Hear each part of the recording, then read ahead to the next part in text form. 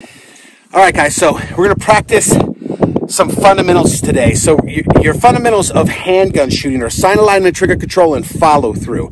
And that'll show on the target. So we're going to shoot, what you see over there is we got 6 shooting C's. We're going to shoot one with the TISAS D10. This is in 10 millimeter, 1911. I've confirmed 0 on this pistol. So anything outside we're going to shoot the top left shooting C is me and things I need to work on. So we're going to be shooting this drill from 3 yards. Why so close?